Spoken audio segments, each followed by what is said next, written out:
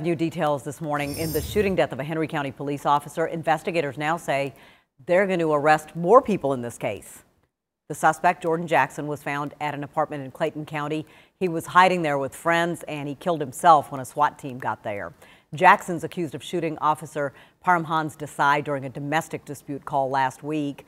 There's going to be a viewing and a funeral for Desai on Sunday. If you want to pay your respects, you're being asked to line the streets leading to the Henry County Performing Arts Center, and we've got more information on that on our CBS 46 streaming app.